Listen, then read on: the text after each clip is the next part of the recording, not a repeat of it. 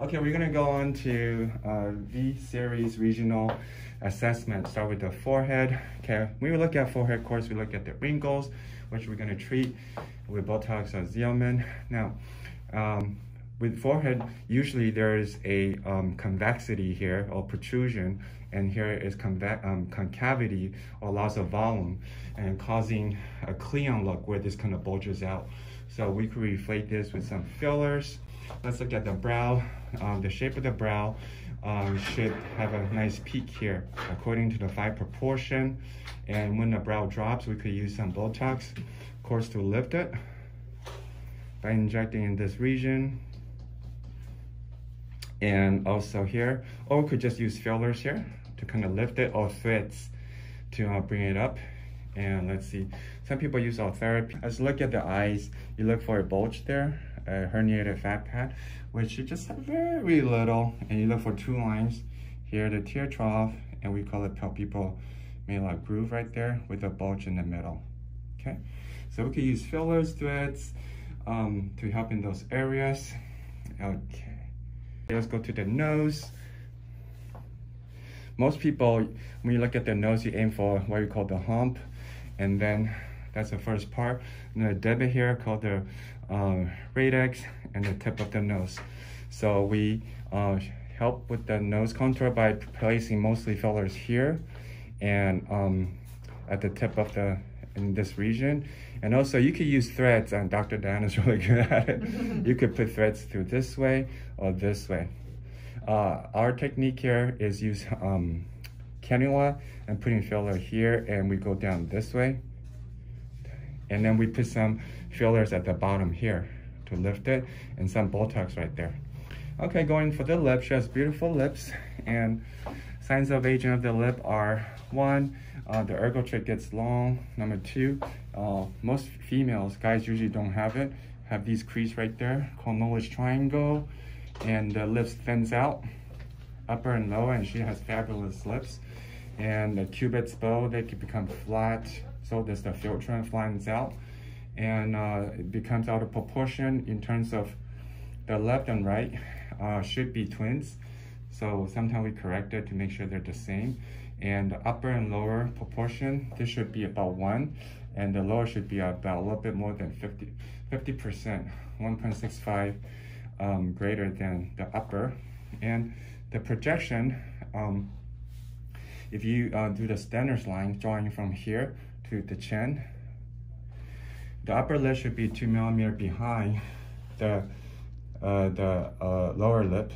The lower lip should be 4, touching the 10, and that should be 2. So it should be a little bit like this. So in other words, the upper lip should have lower projection out than the lower lip.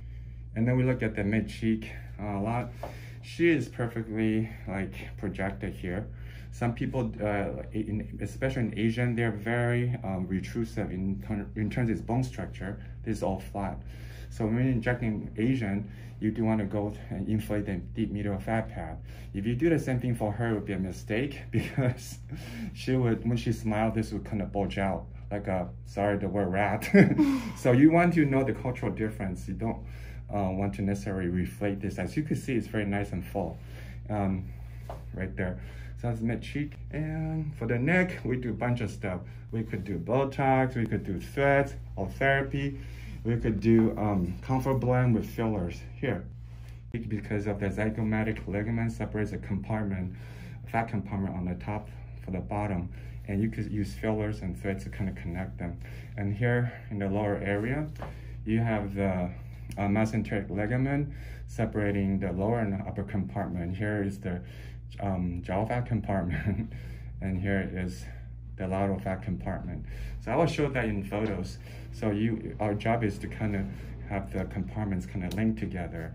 Let's look at the jawline. She has really good jawline, and a lot of people want their skin tighter and jaw more defined. So we would find the endogonal angle superficially. We insert the needle, and then we thread the fillers using cannula this way and that way, okay, to give you a tight jawline.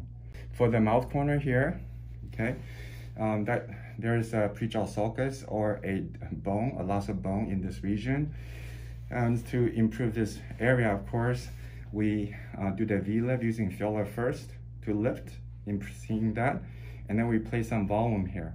And we would put some volume deeply, medial depth, and superficially to pull this up. And we also put some threads this way. Okay, sometimes I project the chin out this way to see even better result for the mouth corner. See, chin, can you tighten your lip for me? Tight, yeah, tight. Yeah, like this. Okay.